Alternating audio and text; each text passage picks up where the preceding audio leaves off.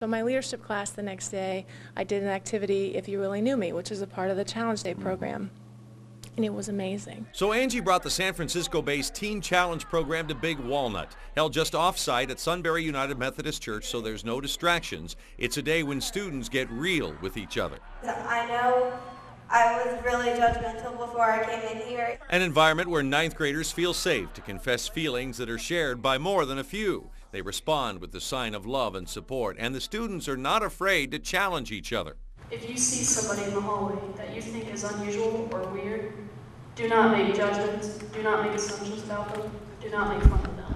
I'd like to challenge everybody here to break up the cliques. This open floor, open confession is supported and encouraged by Teen Challenge leaders Tony and Echo. It comes at the end of a day of activities, many that we were not permitted to film because of their sensitive nature.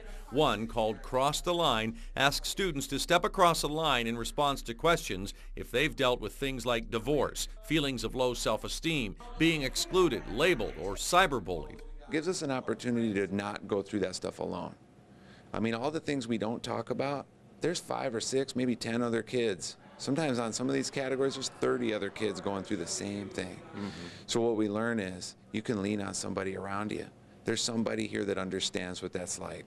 The freshmen sit in small groups with others they don't normally hang out with. Parents are welcome, though they don't sit with their kids. Sessions focus on reconciliation.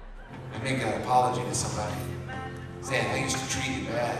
It's going to be different from now on. It's power. And there are moments of unbridled celebration as one student reacts in support of their partner's declaration of self-worth.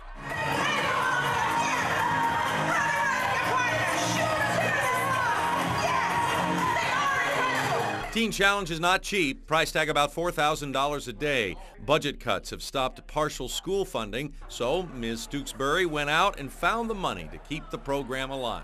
We've had several local organizations and individuals who've just stepped up and donated and makes this possible every year. And with only a few exceptions, every freshman goes through the challenge, meaning nearly every student in the high school has done it as well. In fact, seniors like Tyler here, a varsity football player, come back to encourage the kids to make the challenges permanent. But does the message stick?